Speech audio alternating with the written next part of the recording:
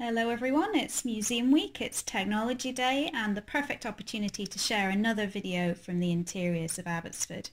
And today we're in a space that you might never have seen before. This actually sits within our Hope Scott wing, but it is originally part of the old house.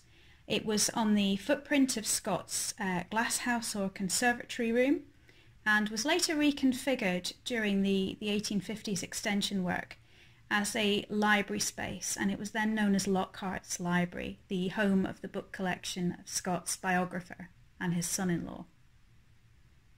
And what I wanted to do today is show you one of our artworks in this space. It's a great painting, fantastic story behind it, and I really hope you enjoy it. One of the most special things about Hope Scott Wing is that it's an accommodation space principally furnished with material from a historic collection. Now, because of the date of the wing and it being established in the early Victorian period, a lot of the material that you're seeing around you fits very much those times. And actually the house was occupied right up until 2004, so we do have some more modern pieces in the collection in particular areas for you to see too.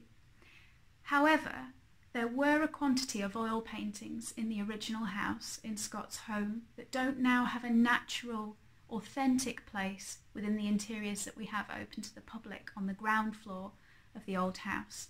And so what we've decided to do alongside showing this material periodically in our visitor centre exhibition space is to dress the Hope Scott wing with some of these artworks so that people can enjoy them in a different way. And the painting that we're going to have a closer look at today is right above my head. Let's take a look.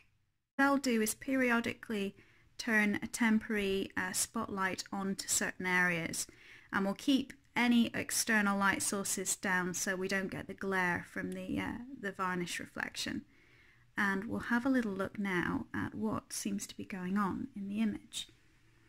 So this chap will hopefully look familiar to you. There's Scott himself. He's seated, he's looking fairly contemplative. And if I turn my light on, you can see that he is sitting there looking ahead into the middle distance, accompanied by lots of accoutrements at his side. There are some manuscripts and books there. There's a vase, a targe, a shield there, a huge weighty tome such as might contain records and deeds and things. He's there with his walking stick, and he's wearing his sort of brown jacket there, an ochre coloured chair, and he's looking towards this chap who hopefully you can see clearly there has a palette in his hand. Looks considerably older than Scott, but hopefully you can see the canvas there. So he's actually in the act of painting his portrait. And this is a very clever painting because you're effectively enjoying two different depictions of Scott from varying angles, posing for a picture and what ends up on the canvas itself. And the artist is wearing what would be referred to as a Titian cap of red velvet there. And really, you know, Titian, one of the master painters, he's setting himself up as the creme de la creme of portrait painters. He's making a statement there in choosing to wear that. And then around him you can just about see these ghosts of other canvases around the place. There's actually one behind Scott. And this is because this wasn't painted here at Abbotsford, this was painted in London. And it looks about half finished. You can see there the lower half of the canvas doesn't contain much in the way of detail yet. So the artist here is a man called James Northcote, and he was a pupil and a follower of the great portrait painter Sir Joshua Reynolds. And Reynolds actually makes a really interesting appearance in this painting. And when we look at this, think again about Northcote sporting that Titian cap and making his statement. And when we look up above Scott's head, you can make out one other canvas. It's the only other one that we can see pretty clearly in the painting. There's a young girl who has her beloved puppy or pet dog in an affectionate stranglehold.